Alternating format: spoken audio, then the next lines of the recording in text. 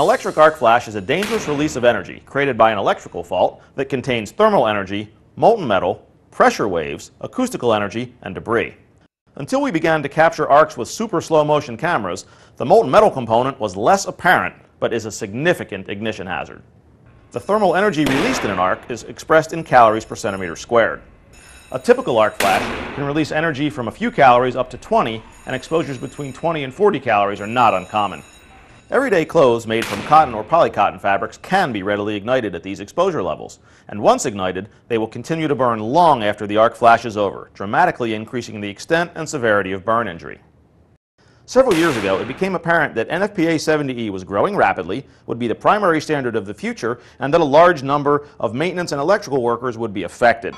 Westex recognized in 2003 that existing arc flash work was focused on the utility environment, which is quite different from the typical industrial arc event. So, we made the commitment to invest in research with common industrial electrical gear to better understand, quantify, and document the industrial arc flash hazard faced by workers every day.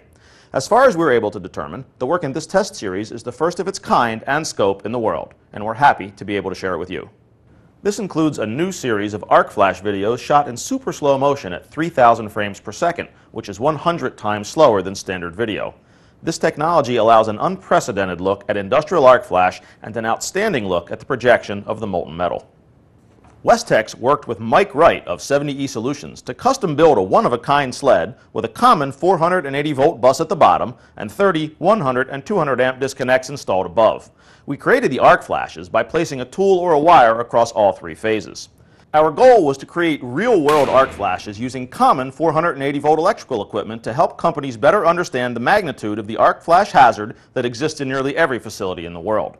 There are a number of critical differences between most utility arcs and most industrial arcs, and while some of these differences have been understood theoretically, little if any fieldwork had been done to demonstrate and characterize them.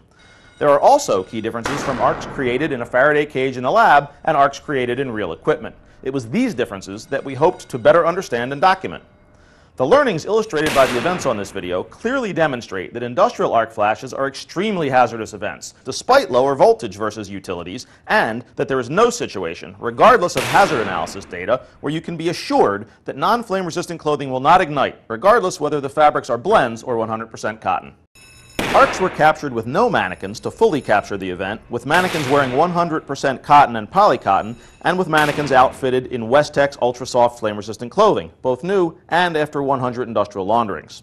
The stripes and numbers that you see on the wall represent feet from the arc gap to illustrate the hazardous zone.